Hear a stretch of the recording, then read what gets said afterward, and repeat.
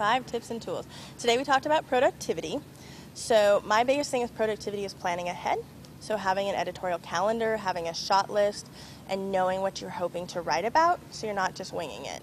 So as you go into a trip, make a list. What's your itinerary? What do you think you're going to write about on there?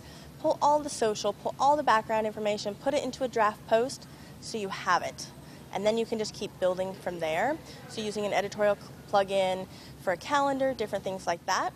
And then using CoSchedule, which is an amazing, amazing app that lets you pre-schedule out all of your tweets and your social shares for your blog post. So that way you don't have to think about it. And if you move the dates of your blog post, it moves with it. So your social's done, off the table, taken care of. And then there's Tailwind, which allows you to schedule out Pinterest.